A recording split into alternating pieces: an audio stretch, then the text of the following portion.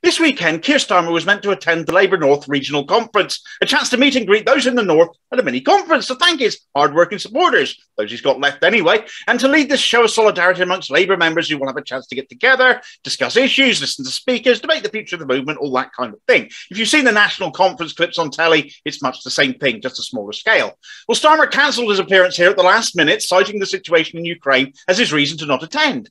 Now, if he was Prime Minister, you could understand such a move, but he's not. Aside from commenting on the situation, aside from offering comment in reaction to whatever the government chooses to do, there's nothing for Starmer to actually get involved with as far as taking action goes. You know, if he cancelled to offer solidarity to a Ukrainian group or centre, if he decided against going to offer support to Ukrainian constituents he might have, I could understand all of that. But he didn't, because the snivelling little shit lied.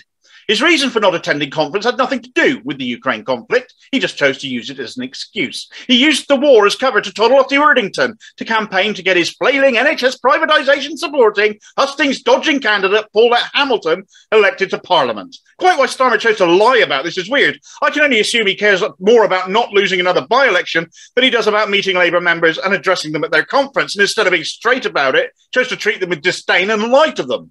As has been Starmer's track record in elections ever since becoming leader, he's either lost them or held them on massively reduced majorities by the skin of his teeth, and things are not going well in Erdington by all accounts. All the photos of campaigners going out on the door, knocking and leafleting, almost entirely consist of councillors or MPs making the trip to campaign. Having alienated, disgusted and purged the left, those who were left of the party have no interest campaigning, and those still in the party have down tools over Starmer's authoritarianism.